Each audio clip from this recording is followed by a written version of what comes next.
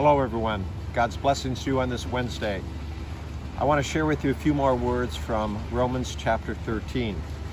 Paul begins by talking about how all of us are subject to a governing authority, and how if we obey the government, those placed in a position of authority over us, it will go well with us. And if we break the law, then again, the government is God's agent.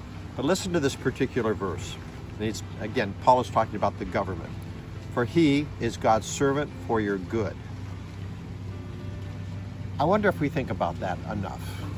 That God, who has created all things, has also, as Paul has said, created governments for our good. And I think we're very quick, because of our sinful nature, to complain, to blame, to malign, to talk about what we aren't getting from our government. And yet we are rather slow to remember that our government, we are blessed to live in this country, is a blessing to us, where we enjoy wonderful, wonderful freedoms. So here's a task for the day. Today, tomorrow, and on Friday, I'd like to really encourage you to, instead of complaining and casting blame about what somebody is doing or not doing in our government, thank God.